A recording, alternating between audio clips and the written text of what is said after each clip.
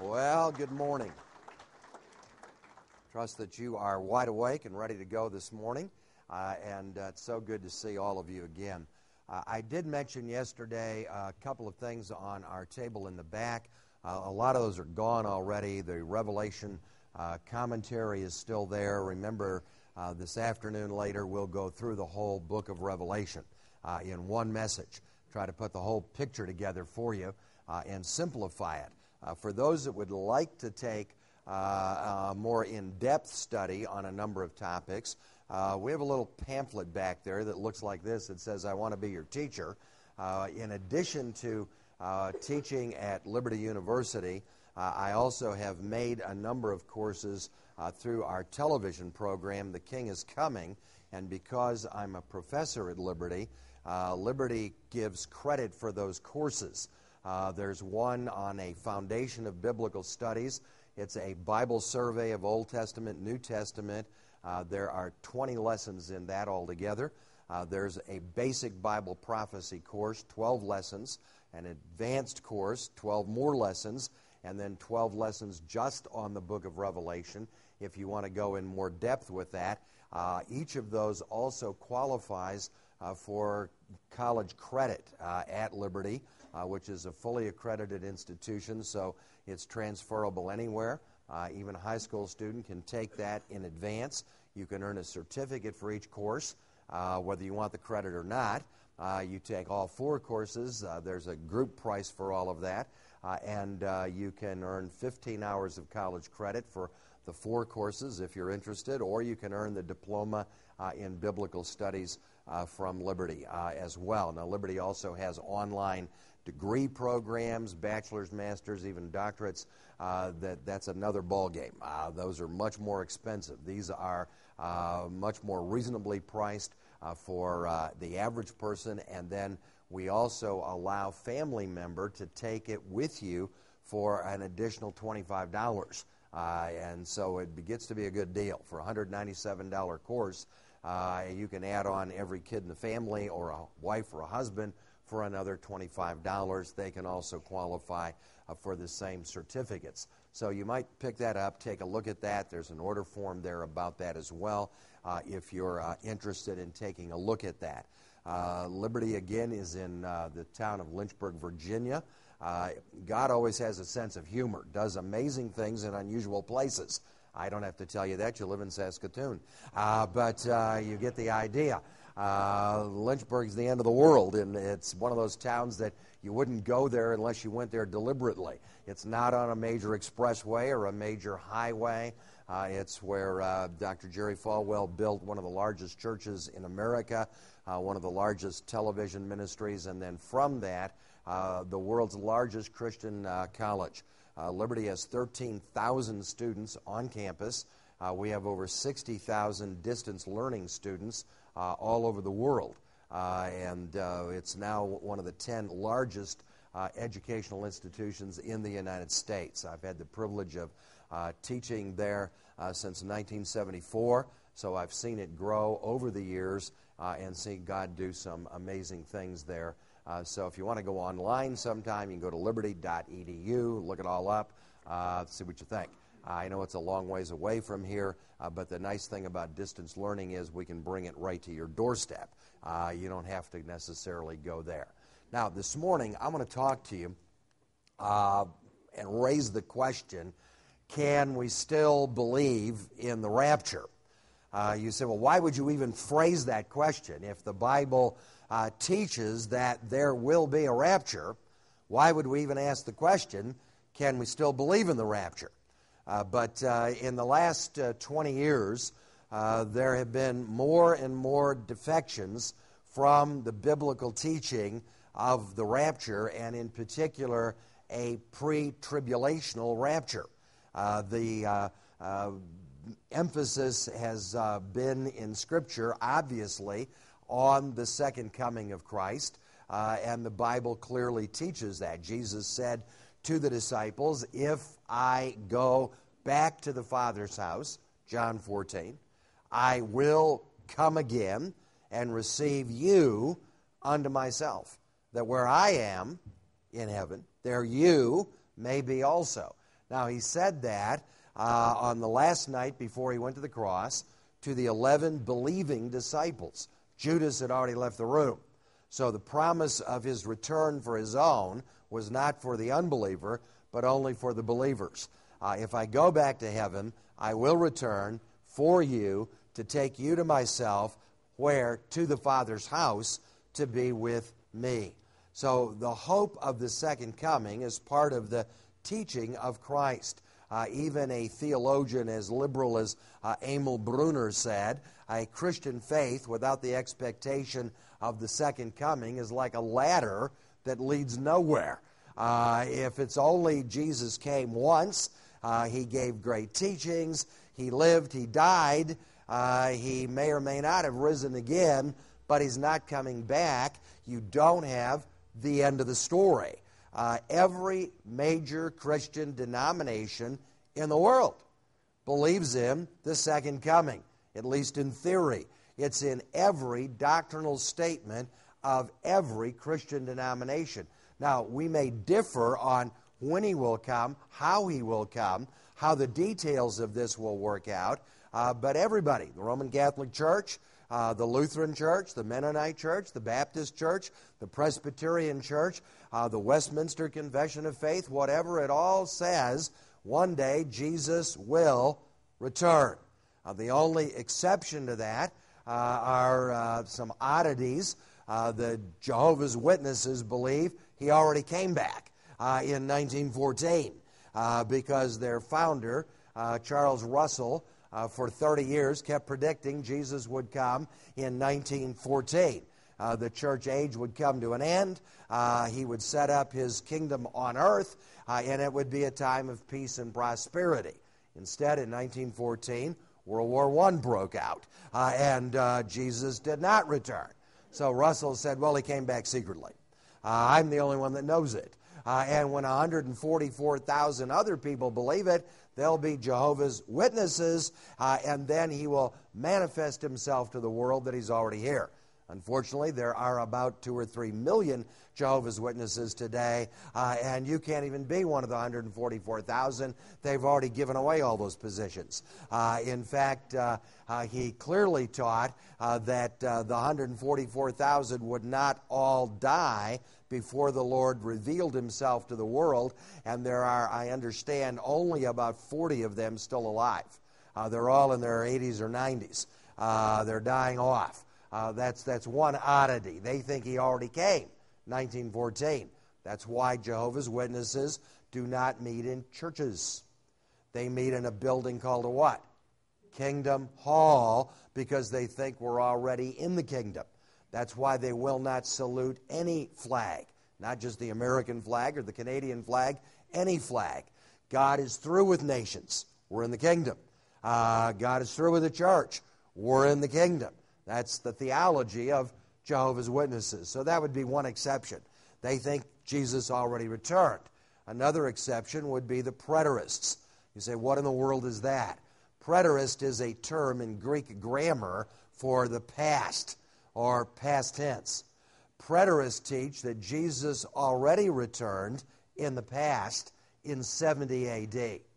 He came back in the clouds, cheered on the Roman army as they destroyed Jerusalem because he was through with the Jews. He was finished with Israel. He had no future plan for Israel. Israel had rejected the king. He gave them a generation to repent from the crucifixion and the resurrection in 30 A.D. until 70 A.D., 40 years later. They took that to be a generation. He was through with Israel.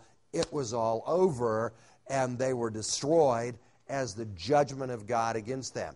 If you go on the preterist website, it opens with a picture of Jerusalem burning, being destroyed. It is a very anti-Semitic, anti-Jewish movement, but preterism basically says, Jesus said, this generation will not pass till he would come.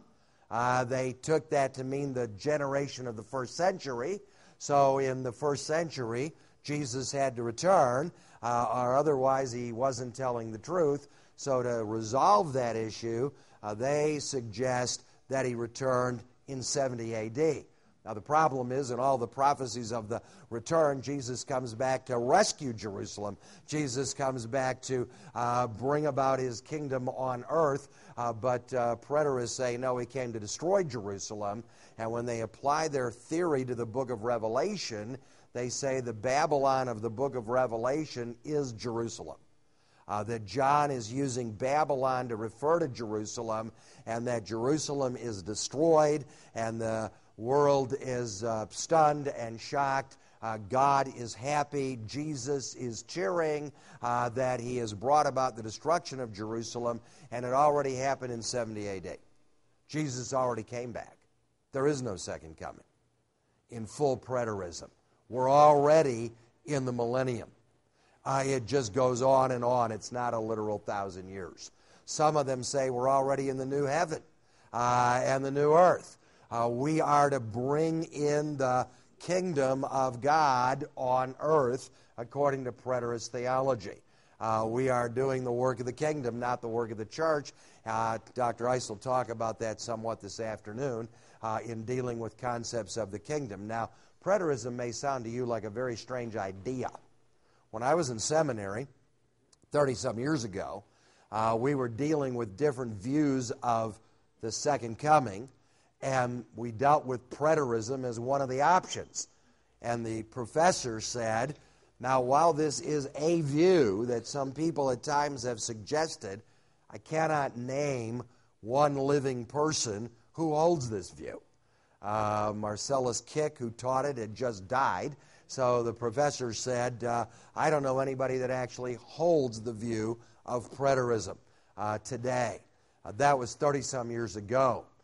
There have always been a few people that were not well known, that were writing a few booklets here and there, holding on to that viewpoint, saying that there would never be a rapture. There was not going to be a tribulation period. The attack of the Roman army on Jerusalem in 70 A.D., that was the tribulation.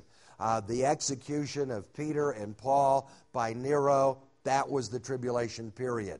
Nero is the Antichrist. It's all over with. No second coming. Then, as some people began to adopt this view, who were more visible and more popular, then they opted for what's called partial preterism. It's Jesus returned in 70 A.D. The rapture has already occurred. The second coming has already occurred. God has destroyed Jerusalem, but he will come back one day and we'll go into the general judgment and into eternity. No tribulation period, no rapture, no future for Israel, etc. R.C. Sproul, Presbyterian theologian, who's written a number of very good books on the glory of God or the person of God or the deity of Christ, all of a sudden switched from amillennialism to preterism, but partial preterism.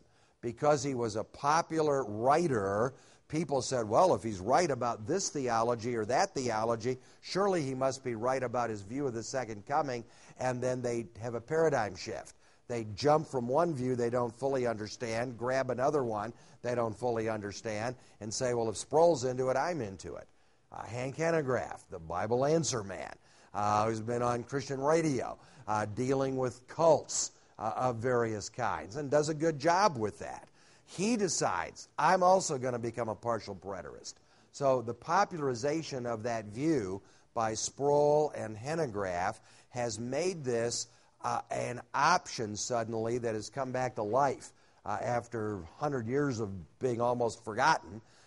They've kind of revived that view, and while you may have never heard of it, it's caught on with a lot of young seminarians, a lot of young preachers, because it simplifies everything. I don't have to figure out what the Bible says about the future. It already happened. It's all over with. We're just going to wait for Jesus to finally come back, judge the world, and we're into eternity. All the other details are irrelevant. They've already been fulfilled, etc. So I say all of that to help us understand at the beginning why the challenge. Now, I'm going to show you in a moment from the Bible that the Bible clearly teaches there will be a rapture. The question is, when will it occur? How will it occur? Full preterism is really a heresy because it denies the second coming. Even a partial preterist realizes that. Even our millennialists realize that. Our millennialists believe Jesus will return one day, but there never will be a millennial kingdom on earth. There never will be a rapture per se. There never will be a literal tribulation period.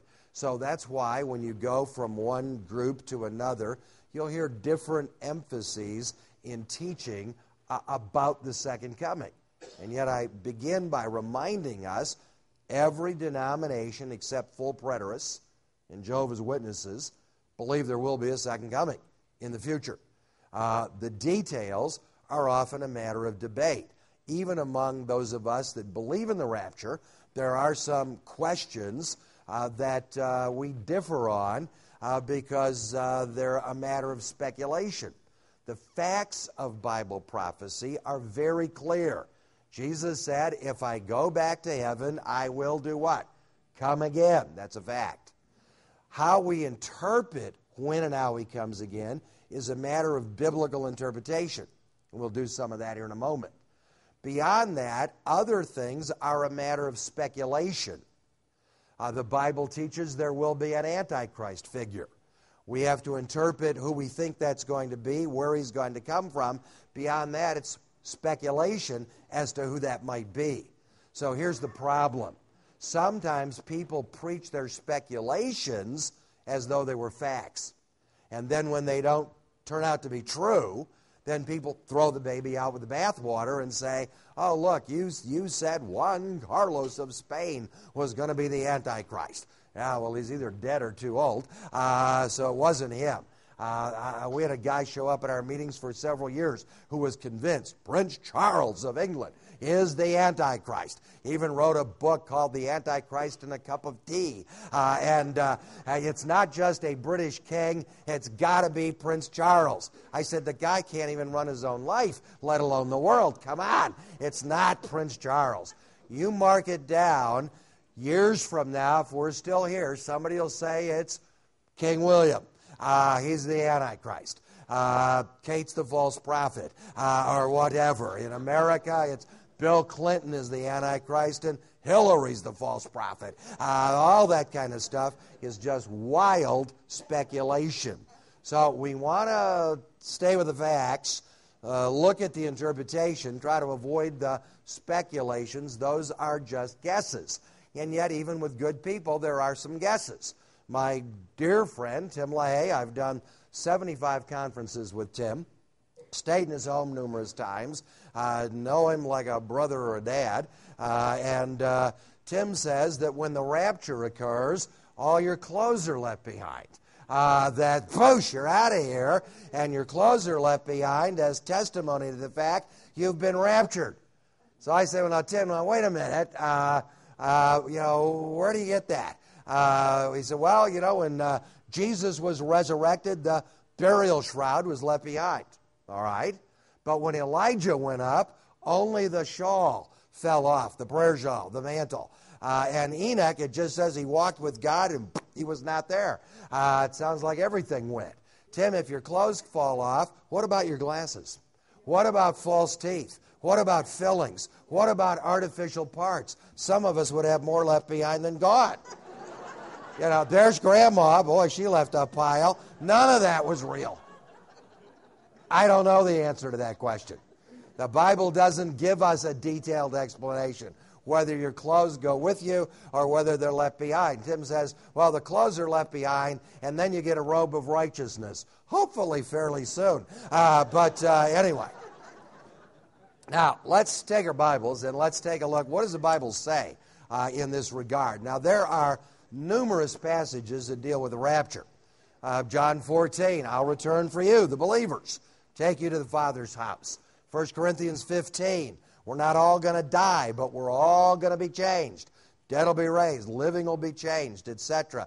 It's a reference to the rapture as well. But perhaps the clearest passage is in 1 Thessalonians, the 4th chapter. Now, the unique thing about this book is Thessalonica is a city in northern Greece. I've actually been there.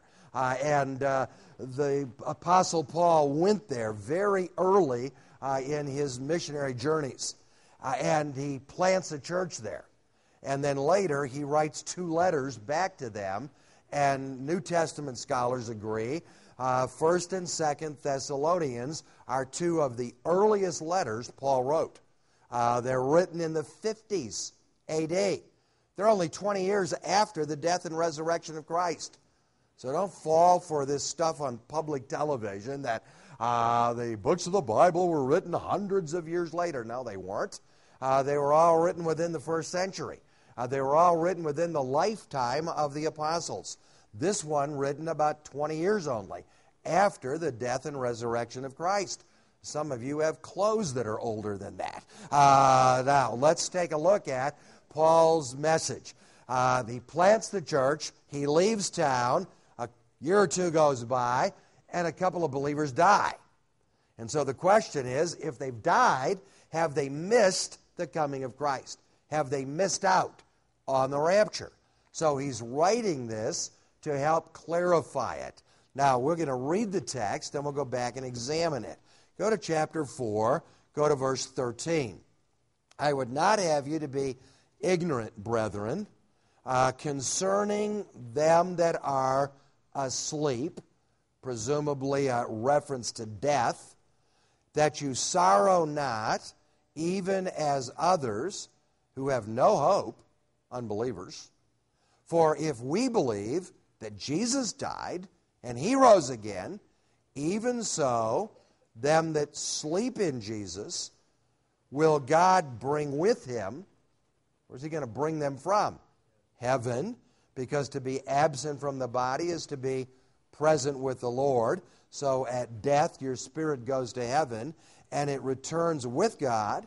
For this we say to you by the word of the Lord, that we which are alive and remain unto the coming of the Lord will not prevent or precede those that are asleep. For the Lord himself shall descend from heaven with a shout, with the voice of the archangel, and with the trumpet of God, and the dead in Christ shall rise first. Then we which are alive and remain shall be caught up. Now, if you like to mark things in your Bible, I'd circle the words caught up. That's the reference to the rapture. Caught up together with them, the dead, in the clouds, to meet the Lord where? In the air. So shall we ever be with the Lord. Wherefore, comfort one another with these words. Now, people who deny the teaching of a rapture will often raise the objection, well, the word rapture never appears in the Bible, in the English Bible. You can't find the word rapture in the concordance. Well, you can't find the word Trinity in the concordance either. The triune God is there in the Bible, Father, Son, and Spirit, but the word Trinity is not there. You can't find the word Sunday in the Bible, but the Lord's Day is there, Resurrection Day. The Christians are worshiping on the Lord's Day on Sunday, but the word Sunday is not there. The concept is there. Yes, it's true, the English word rapture does not appear in the English Bible, but it's translated here, caught up. We'll see in a moment, it's a Greek word, harpazo. How do you translate it? Zap, you're out of here. Snatched away, caught away, etc. So let's break the text down for a moment. It begins with a reminder. Do not grieve like unbelievers. That's his first statement. I don't want you to be ignorant, brethren, concerning those that are asleep. Now, he's using the word sleep here as a kind of euphemism for death. It's a present active participle that are sleeping. Now, he's not teaching soul sleep as the Adventists teach, that at death that you do not go to heaven. You're unconscious in the grave, and it's only when Christ returns that you will finally go to heaven. No, you got to go to heaven first in order to come back with him. That's what the verse is all about. To be absent from the body is to be present with the Lord. When Stephen was stoned to death in Acts chapter 7, as he's dying, he said, Lord, into your hands I commit my spirit, and then he fell asleep. It means he died. So what he's saying is, I don't want you to sorrow over those that have died since the church started, like unbelievers who have no hope. That's his reminder, that every believer, even if we die, has the hope of the coming of Christ. It's still valid for both the dead and for the living. It's still a real hope.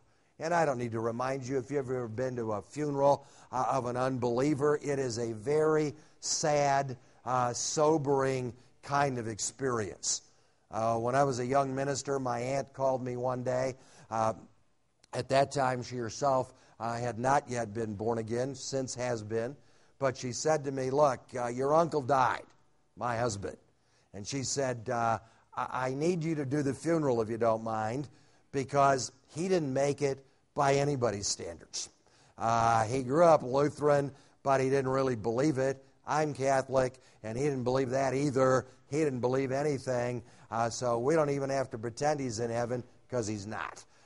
So you come and preach the funeral. It was a very sad, sobering experience, etc. When I was a young pastor in my 20s in Indiana, I had to do a funeral for a teenager who was killed in an accident. He was an unbeliever. Family were unbelievers, but somebody in the church was related to them. They wanted me to do the funeral, and I'll never forget what happened in that funeral. I'm standing up there trying to conduct the funeral. The body's laid out in the casket, and all of a sudden, the girlfriend of the boy that's been killed leaps up out of her seat, screaming, yelling, sobbing, ran forward and dove into the casket on top of the dead body, grabbing at him. No, I can't bring him back. I can't bring him back. I can't bring him back. They had to tear her off the body, straighten the body back up to proceed. Now let us go on. I learned there's grief for unbelievers. They have no hope of anything in the future. Death is the end. It is the cessation of existence. It's like a videotape that just quit running, and it's all over with. Paul said, that's not true for Christians. That's not our position. I want to remind you, we do not sorrow like unbelievers who have no hope. Why? Because we have great hope. Then he says in verse 14, I also want to remind you of the reassurance of the fact that the dead one day will, in fact, return. He says, for if we believe that Jesus died and he rose again, even so those that sleep in Jesus, that have died, God will bring with him. Now, if they're merely dead and in the grave and they're not in heaven, how can God bring them with him back to earth? Can't do that. Because at death, your body goes into the grave, but your spirit goes to heaven to be with the Lord. There's a separation of the body and the spirit at that point. Now, as Christians, we tend to want to bury bodies with respect of the hope of the resurrection. But I would remind us, it doesn't matter if somebody's been dead for centuries and they have disintegrated to dust. The promise of the resurrection is still real. If they were burned in a fire, in an airplane crash, and burned to ashes, they still have the hope of the resurrection. If they were eaten by a lion in the Colosseum, they still have the hope of the resurrection. That hope is still there. The God who can speak life into existence in creation can bring the dead body back to life, and that's what he promises to do. So for Christians, we don't just believe that Jesus rose from the dead, we also believe that we ourselves one day will rise from the dead. But in the meantime, Grandpa is still in the box. Grandma is still in the grave. They haven't been resurrected yet. But at the coming of Christ, that spirit that already departed and went to heaven will come back again. There's a reunion that's going to take place there. His reassurance is Christ is coming again. he will bring them with him. For this we say unto you by the word of the Lord, that we who are alive and remain. Now you might like to underline alive and remain. That tells us there will be believers when Jesus returns. Sometimes I hear some cynics say, I don't think there are any real believers left. I think that things will be so bad at the time of the end, there won't even be any Christians left. No, Paul says we that are alive and remain. So there will be people that are believers that are still living when Christ comes. Now, we know from our vantage point, 20 centuries of believers have already died. They're already in the grave. First century believers, second century, 5th century, 10th century, 15th century, 18th century, 19th century, 20th century. We're now into the 21st century.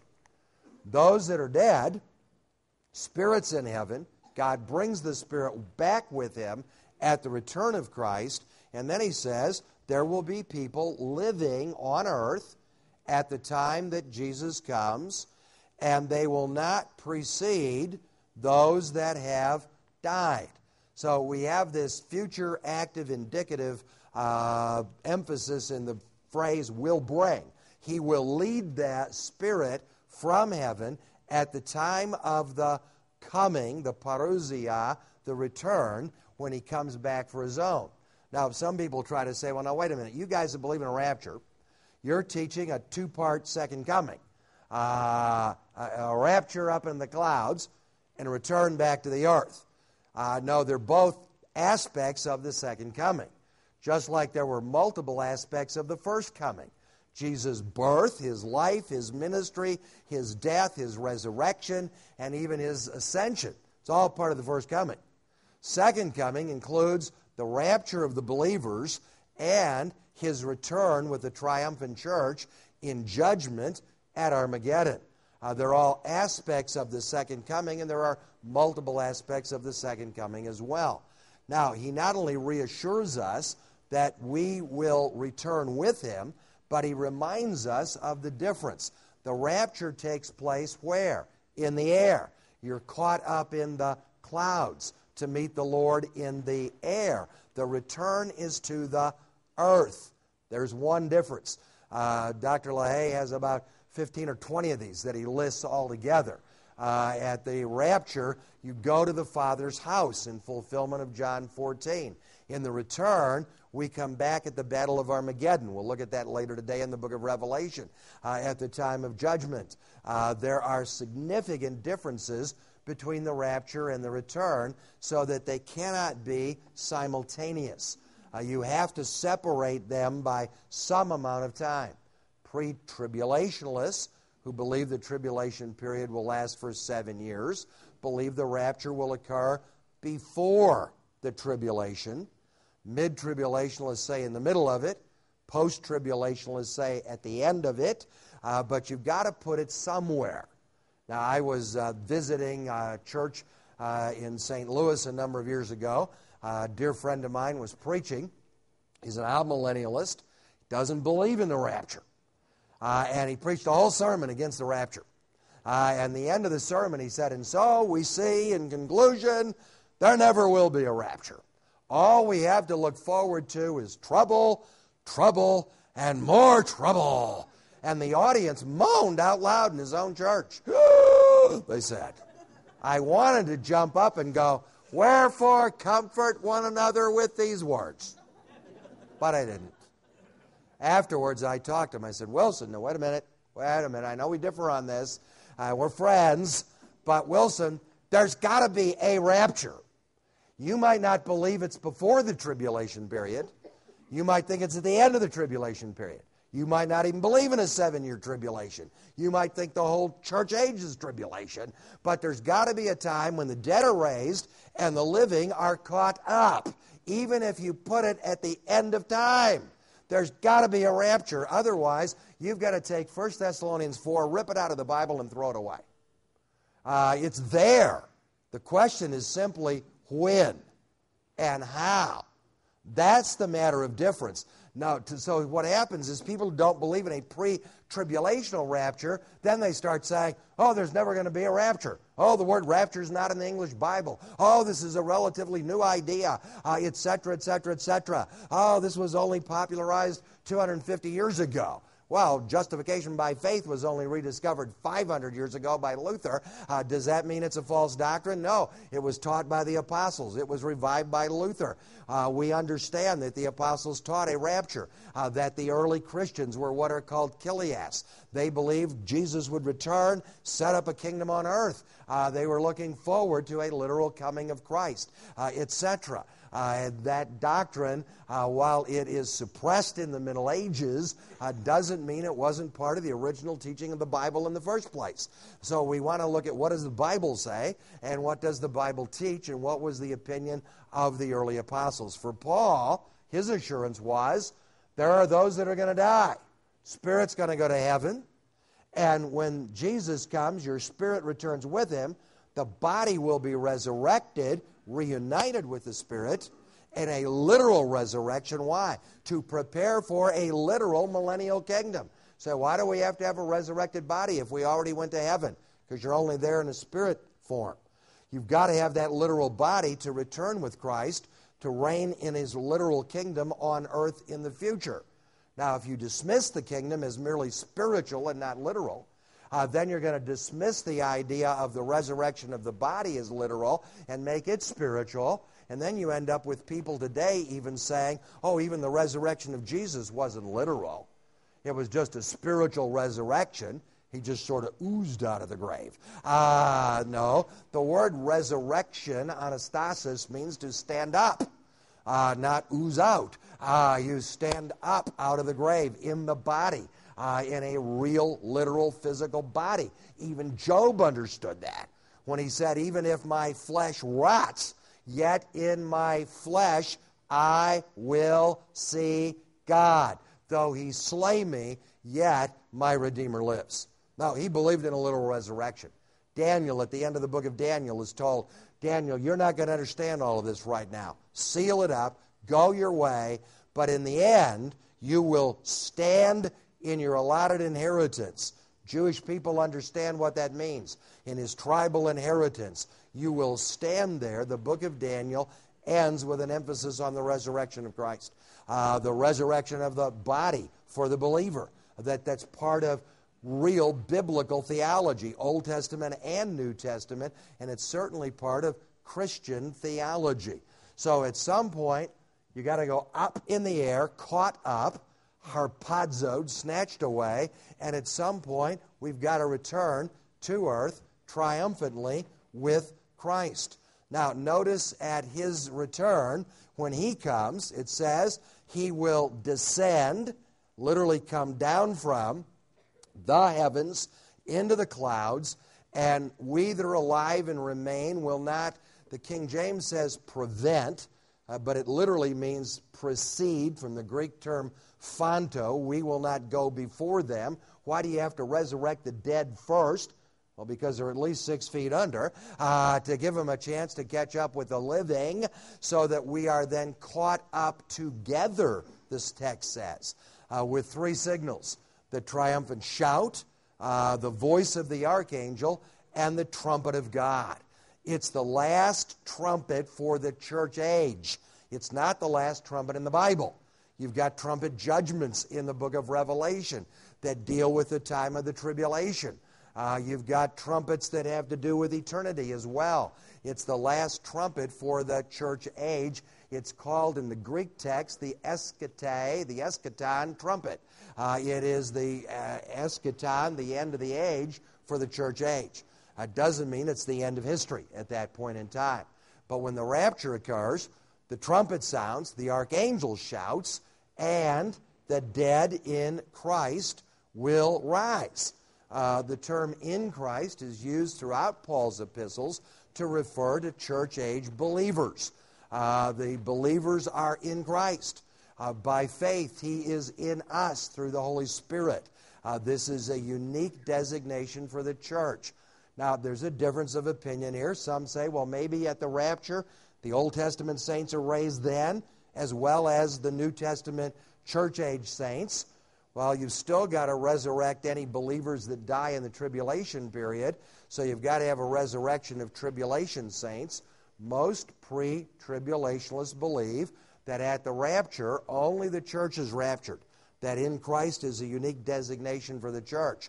Only later will the Old Testament saints be resurrected, along with the tribulation saints, to enter into the kingdom, because Jesus said, in the kingdom, I'll sit down with Abraham, Isaac, and Jacob, literally, and we will drink the cup in the kingdom.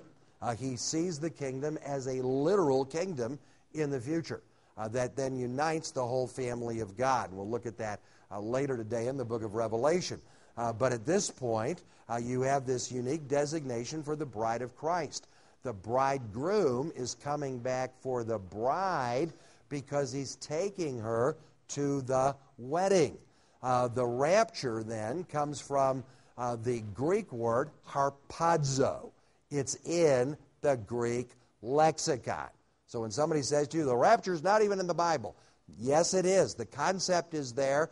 The English word rapture is not there. The Greek word is there, and it's in the Greek lexicon, harpazo, snatched away, caught away. It's an interesting term. Jesus, on the one hand, says of Satan, he is a thief. It's the Greek word kleptos, from which we get kleptomaniac. He's a thief, a robber that comes to steal, etc. And beware of that. But then he also says, I will come as a thief, a kleptos. I will come to do what? Harpazo, snatch away the church at a time that nobody expects. He says even to believers, keep watching, for nobody knows when your Lord will come. You don't know when he's going to come. Setting dates is a total waste of time. We can understand the time is near, the stage is set, I need to be ready, but I don't know if I have 5 minutes, 5 days, 5 years, 50 years, or 500 years. Probably don't have 500 years, given everything we talked about last night. Too much stage setting going on for that, I think. But how much time is left? I don't know. Now, you don't know for sure you're going to make it to the rapture. You hope you will. You could walk out of here this afternoon and get hit by a car. You could be in the presence of the Lord today, with or without a rapture. But the rapture could potentially occur at any point in time. You don't have to wait for the Antichrist to come on the scene. He's not going to come on the scene until after the restrainer is removed. Only then can the Antichrist come on the scene. So Satan himself doesn't know the date of the rapture. Jesus said nobody knows the time, not even the angels. Satan is a fallen angel. Satan is not God. He is not omnipotent. He is not omniscient. He's brilliant. He's powerful, but he is not all-knowing. So all he can know is the Bible teaches a rapture. I can read the newspaper. I can read the Bible. I can think I got to get ready. There are big issues coming along. So can Satan indwell the heart of a Hitler to try to kill the Jews? Yeah. But does that mean Hitler's the Antichrist? No. Could he have been? He could have been, but he wasn't. Or could it have been Stalin or whoever or whatever? Satan is almost restlessly always looking around for somebody to potentially become the Antichrist, but his hands are tied. He doesn't know when the rapture will occur. He can't indwell anybody to be the Antichrist until after the rapture. So I'm not looking for the Antichrist. I'm looking for Jesus Christ. I'm not even looking for the Undertaker. I dodged him once. I'm looking for the Uppertaker. I'm waiting for the trumpet to sound, etc. But it will happen somewhere, sometime. There will be. The rapture word in English comes from the Latin rapio or rapere, to translate, to zap you out of here. The old theologians called it the translation. Not translate the Bible, but translate your body out of here, to transform it. To get it out of here, etc. Rapture, caught up. It's the catching up. It's the departing away that is taught in this passage.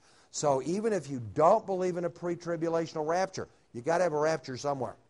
You either got to put it in the tribulation, after the tribulation, or you've got to say there's no tribulation, but at the end of history, the dead will be raised and the living will be raptured. So forget all this goofy talk about, oh, there never will be a rapture. Oh, this idea of people disappearing is crazy. No, it's biblical. It's right in the Bible. To deny that is to deny the Bible. The question is simply when. Good people can differ on when, but it's got to happen somewhere at some time, and there are plenty of examples of raptures in the Bible. So we can't say, well, this idea is never heard of. No, Enoch walked with God, and whoosh, he disappeared. He was not. That's a rapture. Elijah was caught up in the chariot of fire, alive. Whoosh, he's out of here. That's a rapture. Philip, the disciple, is preaching, or not disciple, the early deacon. Philip is preaching to the Ethiopian eunuch, and then the Bible says he was harpazo, caught away, and dropped down in another place. He was temporarily raptured. God picked him up and put him someplace else instantly. Paul says, I was harpazoed, caught up into the third heaven. Was he temporarily raptured? Or was he caught up in a vision? Sounds like he was raptured away. Uses that same term. You have Jesus in the ascension. Is it kind of a rapture? When people are caught up, caught away. Another one you could add to the list. Two very clear examples in the book of Revelation, chapter 11. The two witnesses. The two Jewish witnesses are preaching the gospel to the Jewish people during the time of the tribulation. They're in Jerusalem, preaching in Jerusalem, in the city where the Savior was crucified, it says, and the Antichrist kills them. They've been preaching for 3.5 years, presumably the first half of the tribulation period. Then they're killed, and their dead bodies lie in the street of Jerusalem for 3.5 days. So that gets you on into the second half of the tribulation then. And the whole world sees their dead bodies lying there for 3.5 days. They send presents to each other. They celebrate because these preachers are dead and we don't have to listen to this anymore, etc. Again, I remember a pastor in the 1950s commenting on that, saying, I don't know how they could lie there dead in the street and the whole world could see them and rejoice in only 3.5 literal days. But my guess, he said, would be it's probably got something to do with television. Yeah, we know how that happens now. Satellite transmission in real time. You can be in Saskatoon, Toronto, Washington, D.C., London, Moscow, and Jerusalem instantly on live TV. That can literally be fulfilled. Then what happens? After 3.5 days, Revelation 11, the Spirit of God entered into them, and they stood up. Boy, would I like to be watching CNN on that day. We're here in Jerusalem with the cameras. The dead bodies are still lying there. The party's still going. Wait a minute. They're moving around. They're getting up. Oh, they're getting up. Wow, they're getting up. And then all of a sudden, folks, they're going up. They're out of here. He snatches them away. They're raptured into heaven. There's a rapture. The two witnesses.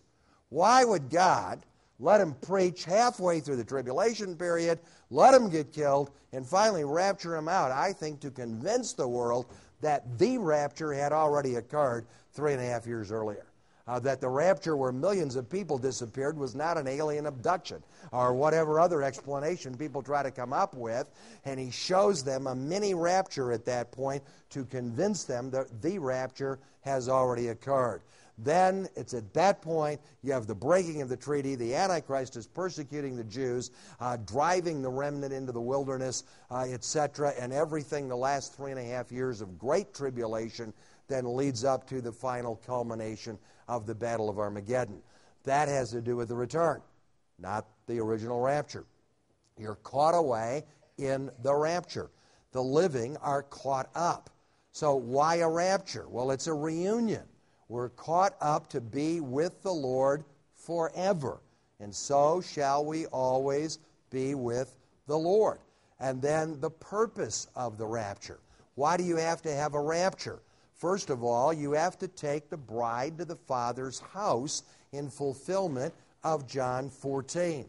We're caught away to the Father's house. Secondly, at some point, the believers have to go to the judgment seat of Christ, the Bema Seat judgment, where we stand before the Lord to receive our rewards. Thirdly, you have to get the church up to heaven to the marriage of the Lamb in Revelation 19. The marriage obviously takes place in heaven. So you've got to have a rapture before the marriage.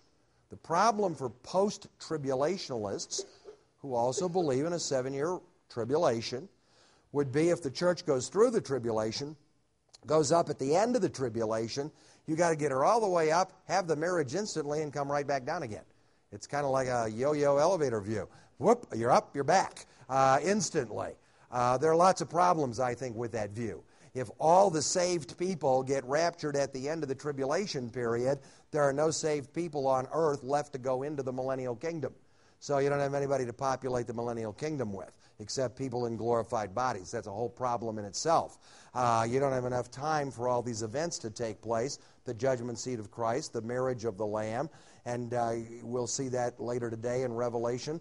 And the last reference there should be 19:14, that the marriage of the Lamb takes place at heaven. You receive the white robe, and those robed in white return in the triumph.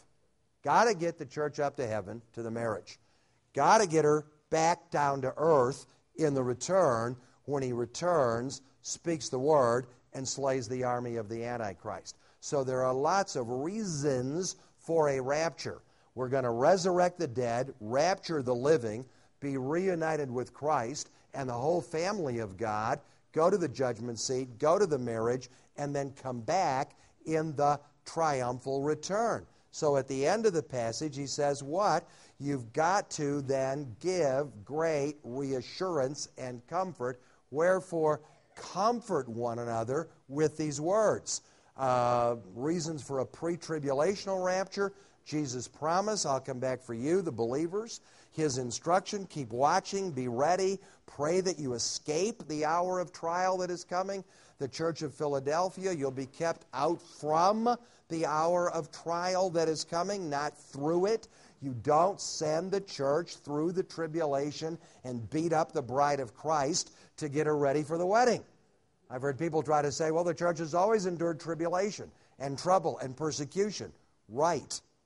From man, from Satan, but not from God. The tribulation is described as the wrath of Christ, the wrath of the Lamb, the wrath of God. The church is not the object of the wrath of Christ.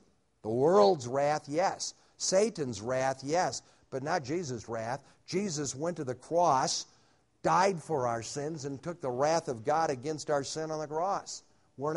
Therefore, we are not appointed unto wrath, but to escape that wrath that is coming.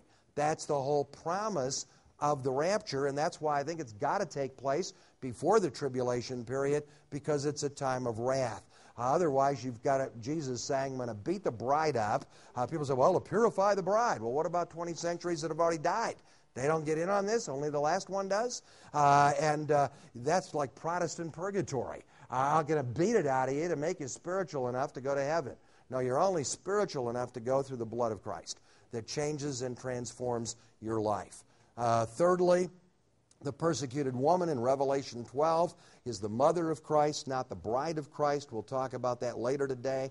The church is not the object of divine wrath, 1 Thessalonians 5:9.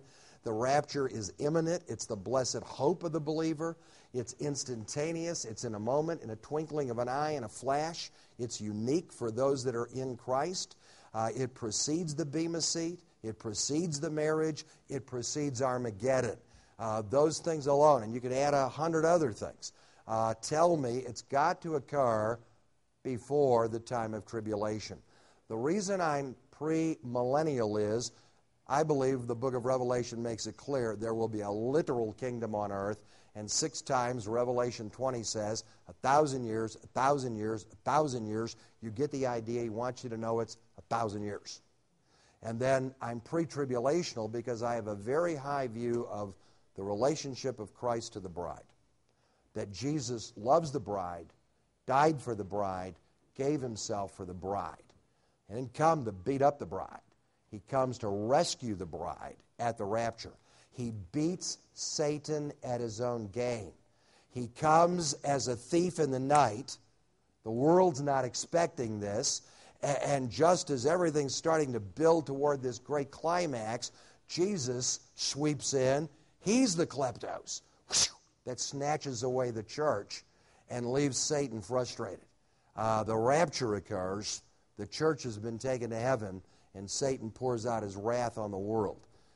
The world's wrath brings the planet to a point of destruction. We'll see that later in the book of Revelation.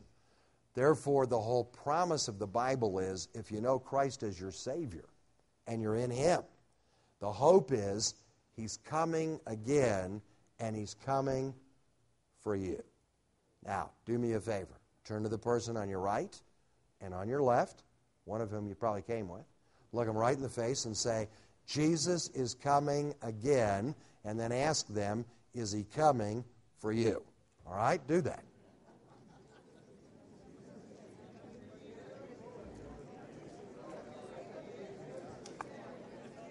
The answer to that question, the answer determines your eternal destiny. Thank you. God bless you.